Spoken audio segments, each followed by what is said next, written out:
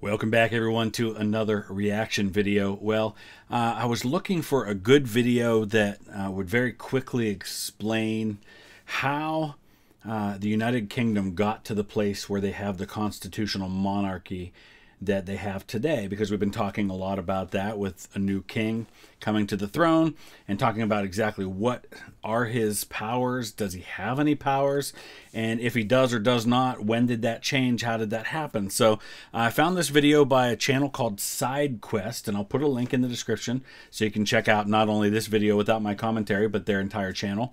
Haven't really dug into their channel too much, but I did watch about the first minute or two of this video, and it seems like it's going to do a pretty good job of explaining the whole situation, how they got from where they used to be with an absolute monarchy, or an effective absolute monarchy like they had, say, under Henry VIII, to where they are now. So let's go ahead and dive in and see what they have to say.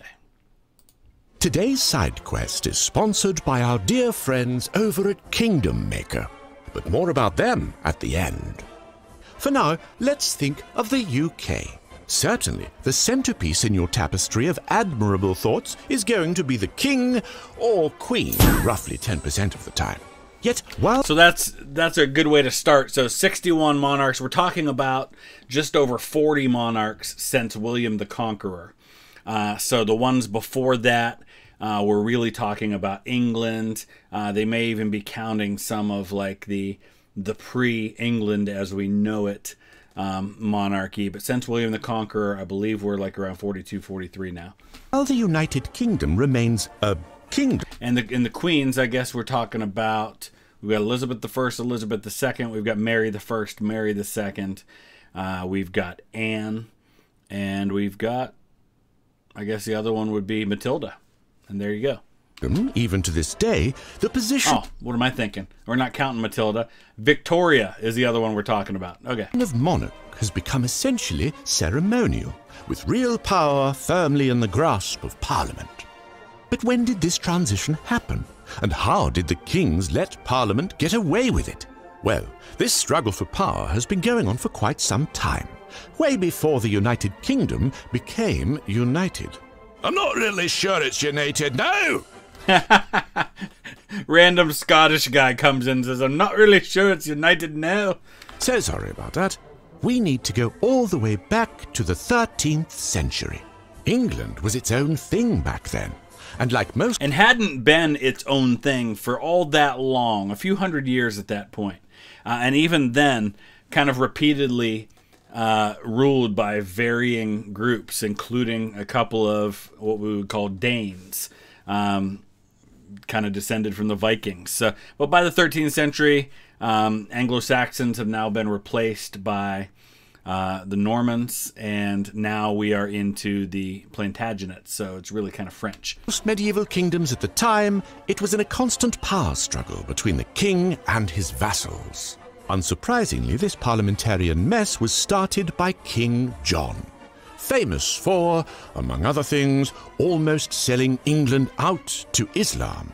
So, looks like they must have done a video about that, and people have asked me to cover that topic, and we will at some point.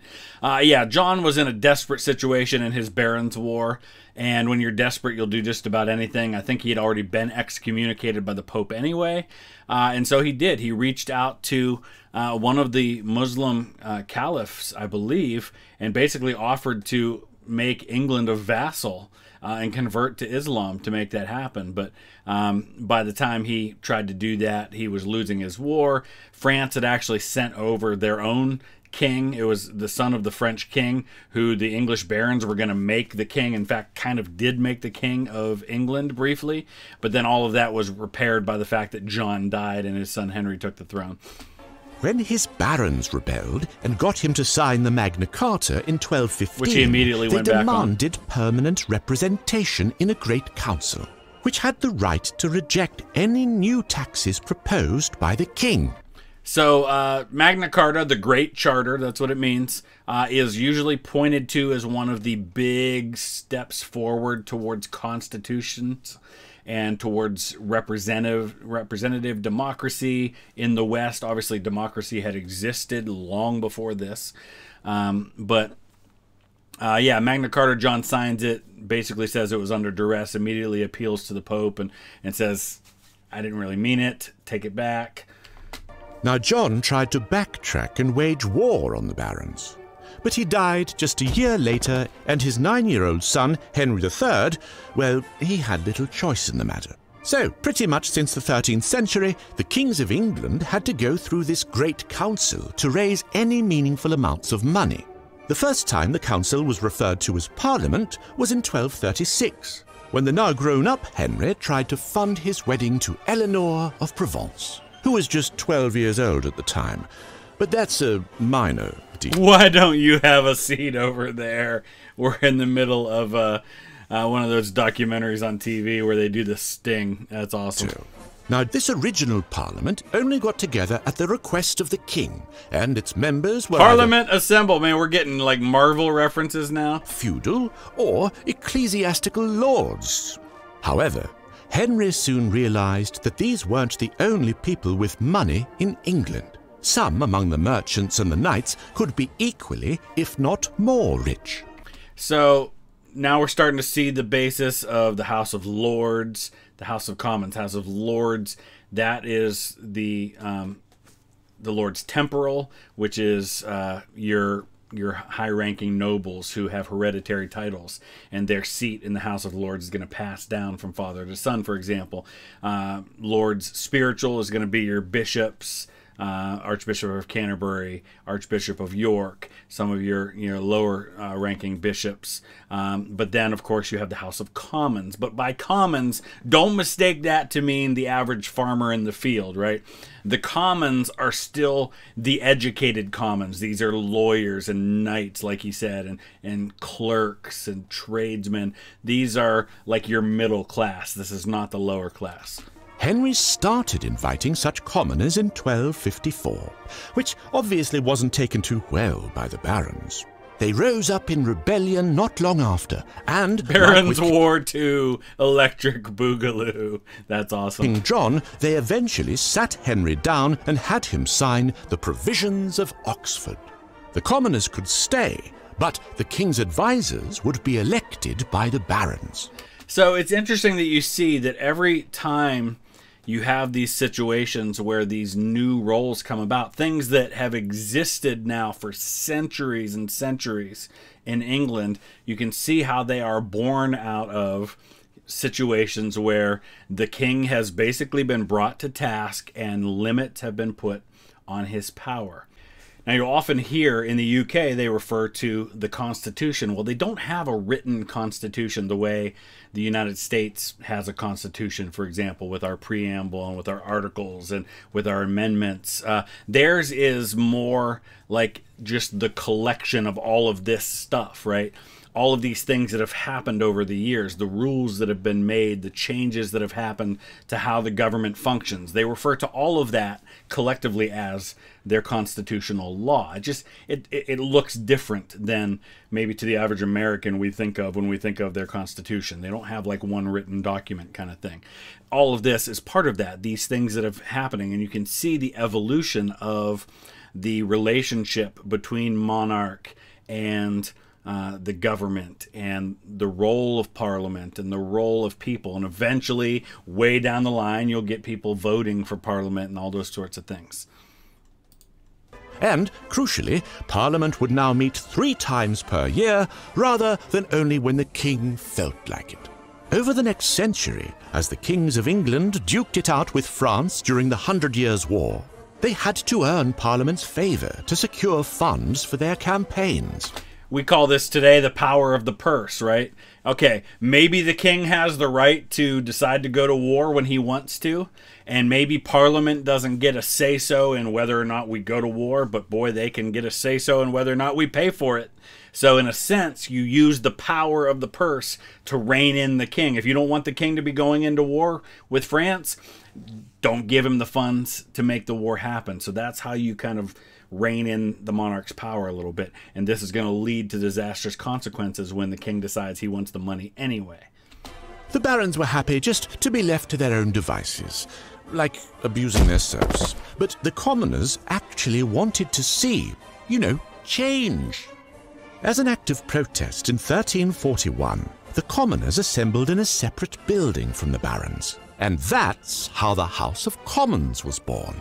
Before long, the commons were demanding rights like veto power over royal expenditures, the ability to draft new laws, and, dare I say it, fair taxation. In 1397, King Richard II decided to punish these treasonous demands and tried to rein Parliament in, which, as always, backfired spectacularly. How many times do we have to teach you this lesson, old man? This time around, Parliament had the king deposed and gave the crown to his cousin. And in the process, laid the seeds for 100 years of civil war. Well, maybe not quite 100 years, but you're going to get Henry IV and Henry V, and then when Henry VI comes of age and he starts losing his mind a little bit, you're going to get the Wars of the Roses, and it all goes back to Henry Bolingbroke, Henry IV, deposing his cousin, Richard II.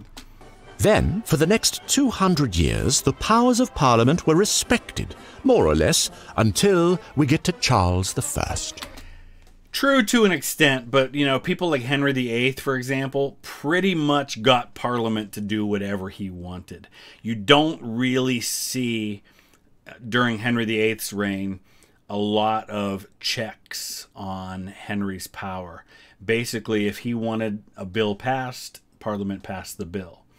You don't see a lot of kind of give and take happening until you get to Charles.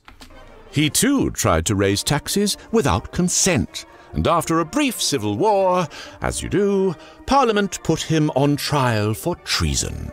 The king argued that he couldn't commit treason against himself. He was the king. So yeah, I mean, up until this point, the state was the monarch. You didn't commit treason against England, against Britain. You committed treason against the king. So now, I mean, this is more than just about Charles I. This is more than just about a civil war. This is about the nature of the monarchy itself. And this is where you have really the big move toward democracy. Even though the monarchy gets restored, it gets restored in a much more limited way. After all. And that's when Parliament got the brilliant idea of separating the idea of king and country. Charles I was judged a traitor not to himself, but to England. And he was executed. Ooh. Now, at this point, Charles I is the king of both. Now, England and Wales are kind of thought of as, even though they're separate countries, they're kind of thought of as one political entity because there was really no separation of the crown like there was with Scotland. Scotland and England are both ruled by the same king, but they're separate governments, separate parliaments. Everything's independent at this point. Unfortunately, Charles's son, James II, had similar ideas about his divine right to rule. Though for him, Parliament figured out an extra spicy solution. They collaborated with his daughter Mary and her husband William, the leader of the Dutch Republic, to organize a massive... And William's also a descendant of King Charles I. ...invasion of England, the last such invasion to be successful. Parliament deposed James and gave the crown to William and Mary simultaneously in exchange for signing the Bill of Rights, which conclusively established Parliament's power over the king. Eventually, the English Parliament voted to merge with the Scottish one, forming the Kingdom of Great Britain. So that's why you see during, for example, the American Revolution, it's Great Britain, because that's what it was at this time. It's that whole island right here. This is the island of Great Britain. They haven't joined with Ireland to form the United Kingdom yet. That's going to happen a few decades after the Revolution. By the time you get to the War of 1812, it's the United Kingdom. And then, 100 years later, they also added Ireland into the mix to form the United Kingdom we all know and love. Kind of, because now Ireland is not part of it, just Northern Ireland is.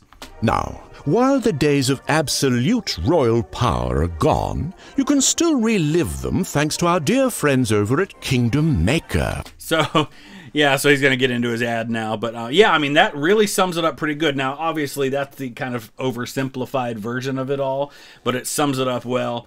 Obviously, we're dealing with, there's much more nuance to it, and there are further erosions of royal power, and you start to see the advent under the Hanoverian monarchs, George I, George II, George III, of the idea of a prime minister who becomes the head of government.